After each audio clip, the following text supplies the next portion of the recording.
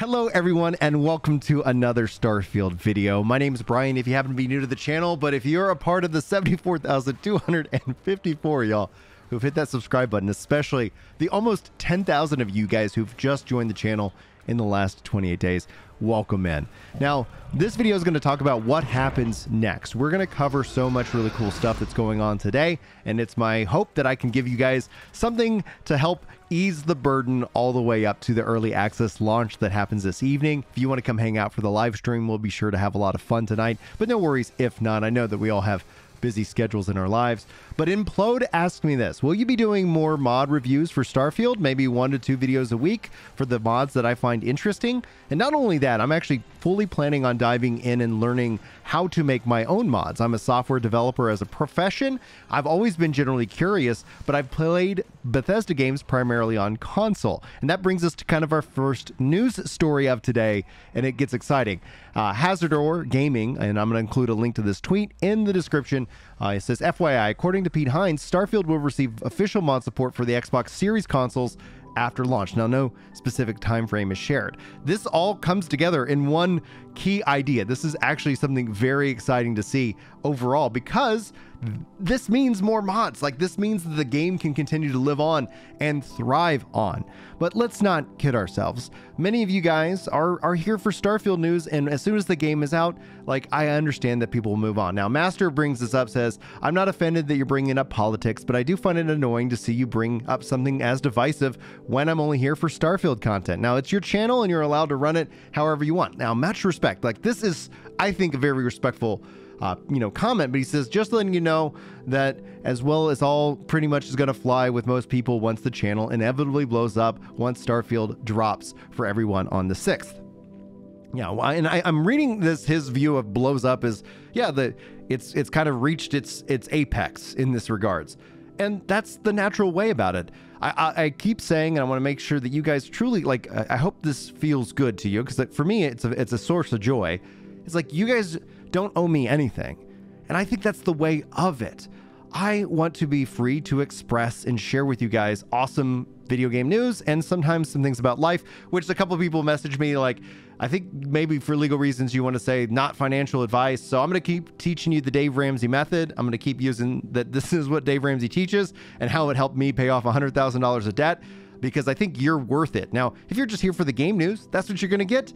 That's why you can go ahead and dip out, and we'll save the rest of this conversation for Class Dismissed today, because there are some really cool things that I'd like to share with you on this launch day for Starfield. But Paris tweets out, and I'm going to highlight Paris and Rand because we have reviews. The review embargo drops here in just a few hours from the time this video gets posted.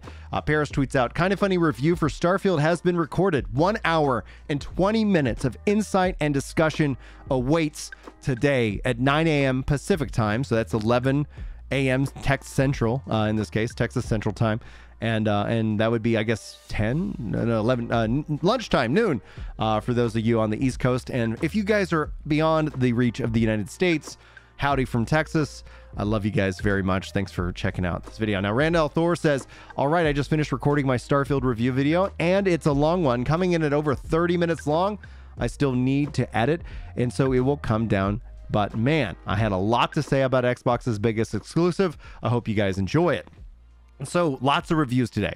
Now, my plan ultimately is, like you guys, going to be consuming these reviews for those who have been playing it and can share their hands on. But the reviews, no review will ever sway my excitement or my hope or, you know, like my feelings. Like, this is going to be something that we get to experience. And I will always advocate that the best review possible is your personal review. I don't know why I stuttered briefly. I don't know if that came in on the mic at all, but you guys can let me know if you heard my stutter there a little bit. But that's what I wanted to bring you guys today. Just this level of thank you guys, A, for being here and for the support, but B, you don't owe me anything. And if you do decide to go, I get it. And you're always welcome back whenever you feel like it, because beyond Starfield, I've always covered multiple games, and sometimes YouTube recommends those videos and sometimes they don't.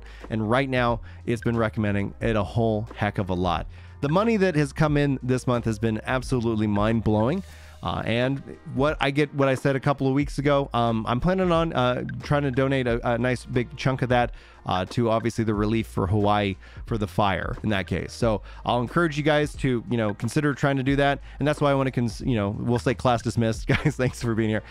That's why I want to continue to encourage you guys to get out of debt, because that is going to make you and give you so many options. And we've talked about that in some of the previous class dismissed. It's very, very important, because you're important. Everybody thinks that there's this kind of false dichotomy, this lie that we tell ourselves. It's not a horrible lie, but we, the idea that hope that things can get better. And that's what you need to have. Everybody needs to have hope, but also at the same time, on the other hand, just be prepared for when things don't. And debt has that ability to kind of lock you in and steal that from you. Now, Grimmets says, great channel, love the gaming and financial combo.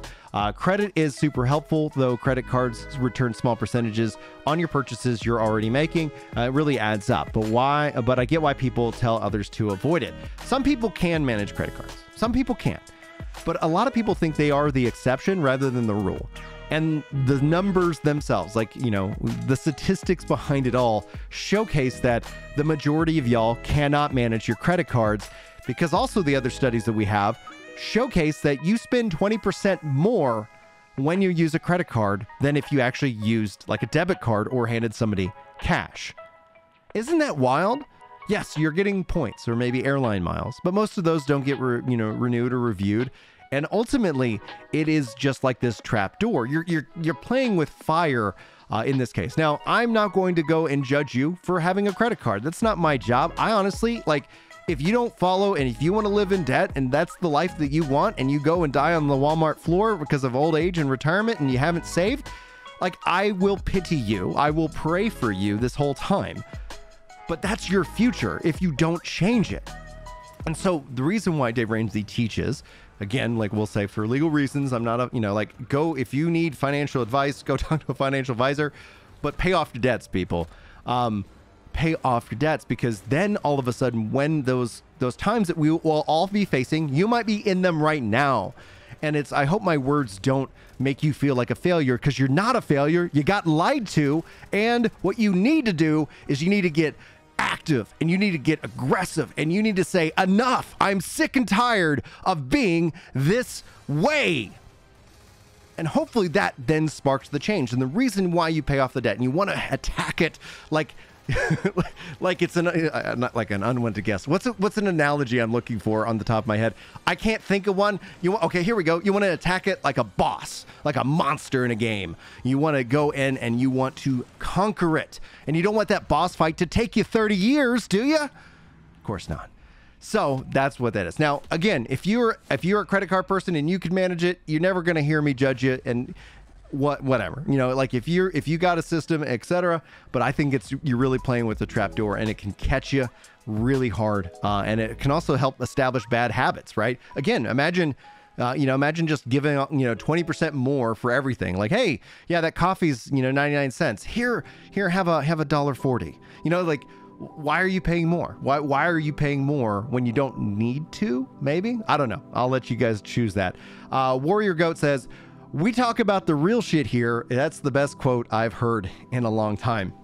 It's important. One of the things that I've this year alone, that and whether you believe in God or not, that's up to you.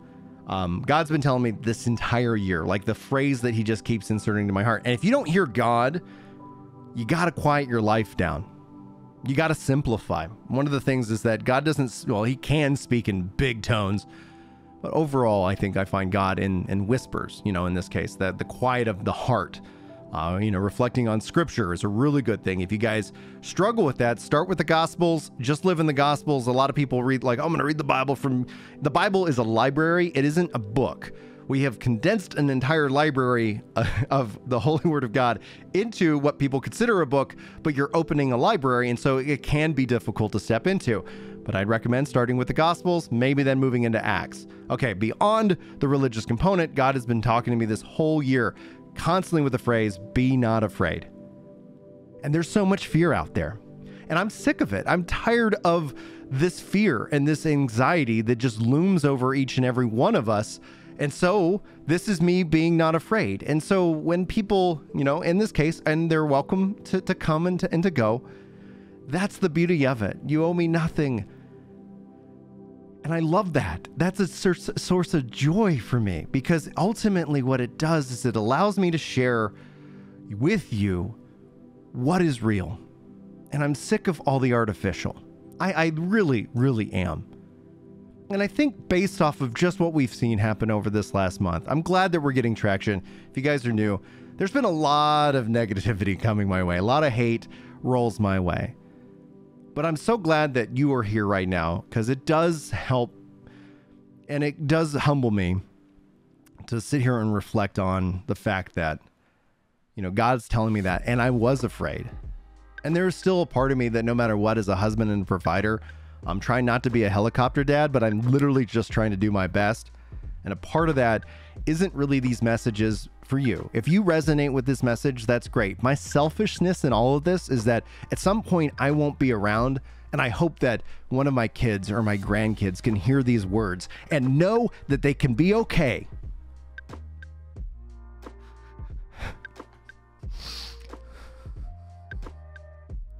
Because we all are on this struggle together. But it's that struggle that makes us human.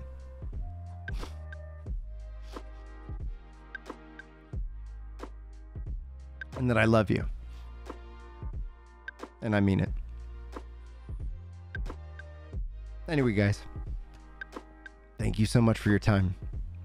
It really does mean the world to me. We've got a crazy day ahead of us. There's going to be so much to talk about. There's going to be so much to play. If you want to continue to stick with me after this, that's awesome. And if you don't, that's awesome too. Find something that brings you joy in this life, hold on to it, and never let it go. Love you guys, and I'll see you next time.